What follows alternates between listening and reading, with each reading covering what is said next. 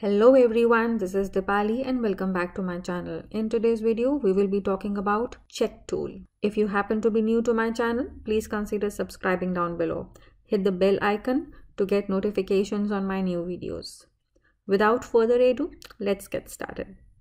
You can search for the check tool in the action search by typing check tool. This is how it looks like. Under the application, you can select all these applications which are registered under check tool.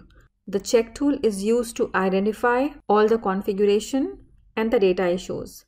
Let me first show you how to permission this check tool. To provide permissions for the check tool, you need to go to manage permission roles, select the role that you want to give the permissions in, and in the permissions settings, just come completely down below and select check tool. Here we have three permissions. The first is access check tool, which allows users to access a check tool that can help them identify data and configuration issues. So if you have this selected, you should be able to see check tool in the action search.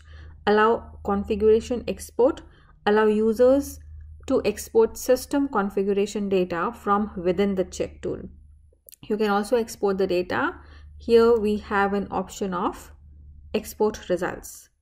So if you select the second option, allow configuration export, this should be enabled. And allow check tool quick fix, allow users to fix configuration and data issues. So let's go into our check tool, and here out of the multiple applications, I have selected time off as an example. You can select different application as well depending upon which configuration you want to verify. Say for example, employee central core, this has 55 checks listed, and these are the different categories of checks. So if I click on association, this would mean that there are 2 checks which are listed under association category of the employee central core. So this check tool is capable of checking most of the configuration and the data issues, but this is something which we cannot rely on. There could be issues which the check tool doesn't pick up, but it is always a good idea to come to the check tool and check all the checks which are actually provided here, and see, at least you would know that at least these checks are not the issues for you. So all these checks should run green, like what you see here. It says a green tick mark in a square which says no issues found. It says executions for check custom wrapper, and then there are no issues found here. You also can see that you can export the results. I'll just show you how the export file looks like. Open this. So this is what it says.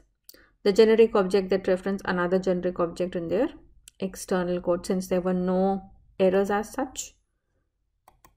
It just exported these details. In order to run a check, you can select any check that you want to run. You can select all the checks as well by clicking on select all, or select only specific checks that you want to run. You have selected 3 here. Down below you can see that it says run 3 checks. If I click on run 3 checks, it will start running those checks and would give the results whether it ran properly or not. So I'll just go to time off section. These are all the time off related checks. Go to configuration or under employee time. So then if you see here, there is a check which says there are more than 100 issues found, right? And on clicking on that, I understand that execution for check employee time with inconsistent custom fields. It says there is a custom field custdb_date. Proposed solution is please fill in mandatory fields in all the records. So what you see, the external code here, these are the external code of all the time objects for these users, and it says that this field cust_db_date needs to be filled. Why? Because it is a mandatory field. And then there are more than 100 employees who have time records with a blank custom field. There could be one more option here to actually go to the employee time object, take action, make correction, go to that particular custom field which was giving us the error, which is this date, DB date, and then let's mark it as not required. And I'll save this object. I expect that those 100 issues should be resolved. So once it is saved, I'll go to check tool again, select the check mandatory custom fields are filled in employee time under the employee time section of the time of application, and I will run just this one check. It says the check is executed as part of an asynchronous job, and it says that it is executed by my ID, and then there are no issues found.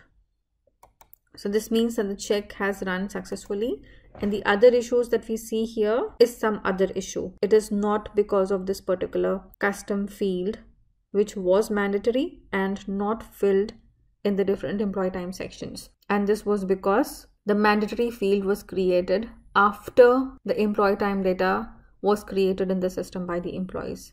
In most of the cases, we try to avoid this. If there are any mandatory fields that you want to create in any object, create it before you create any data in the system. So I'll just close this. If you select this employee time workflow, it says there are no issues found. If you want to run those 6 checks, this is also marked actually. So there are 5 checks under the employee time workflow, and if we run these 5 checks, it will just execute these and validate that then there are no configuration issues in these 5. It says employee time in status approved, has a workflow assigned with a corresponding status. So this is an issue. The system should not be behaving like this, and this is what the check tool is used for. There are so many checks here. It is worth spending time to understand what each of these checks does. For now, I think we understand how to use the check tool. We can also export the results from here, collapse all and expand all, maybe refresh if you have just run the check tool, and this about the check tool gives us a description of what this check tool does in brief. Let's see one more. It says accrual lookup by seniority is consistent. I click on 4 issues found. It says these are 4 different issues. And what are the issues? Check result. Problems were found concerning seniority inconsistencies in the time spans defined in the accrual lookup by seniority data. Proposed solution: please modify or delete the accrual lookup by seniority objects. So every issue that is being raised here comes with a description as well as a proposed solution. We can follow these steps to rectify the errors and run the check tool again for that particular check and just see whether your issue has been resolved or not. If your issue is actually resolved, you will not be seeing any of these errors and it will display no issues found, as it did for the check, the time of check that we just saw. So thank you so much for watching the video. I hope it was helpful for you. Do remember to check my other videos, and please feel free to comment in the comment section if you're looking for any specific topic in the employee central area. See you soon in my next video. Thank you and bye for now.